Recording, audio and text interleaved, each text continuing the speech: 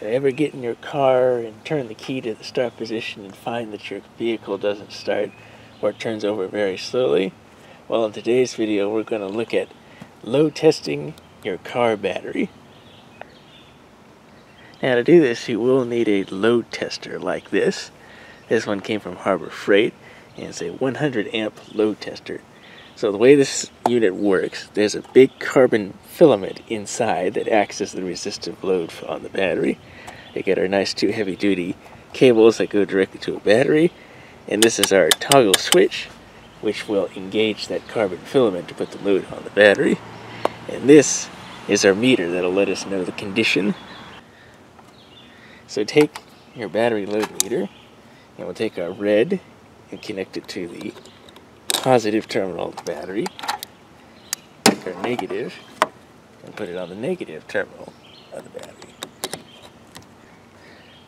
As you can see, we're getting a reading off the battery here.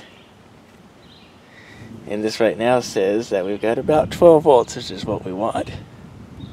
Now what we'll do is we'll flip the switch here and we'll compare what this battery looks like.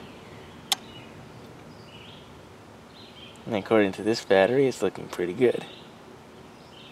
Now you can only hold the switch over for a few seconds because it heats up really quick on these battery load testers. But this is a 600 cold cranking amp battery here. And if you saw where the 600 is, you can see it's still in the green there. So it's still classifying it as good. So that's how you load test your battery. Now this can also be used to check the starter and the charging system, so let's go ahead and look at that.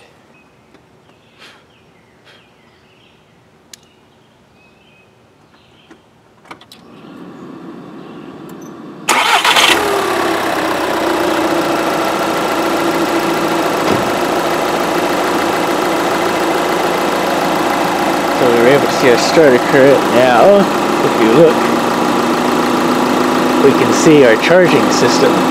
So now we've got our voltage up there. And again, we're kind of just hinting at the green there, so this charging system is still okay. But again, I can test the load again to ensure the charging system works. You hear the engine drop down some, so that's what you want to hear. And it's handling the load.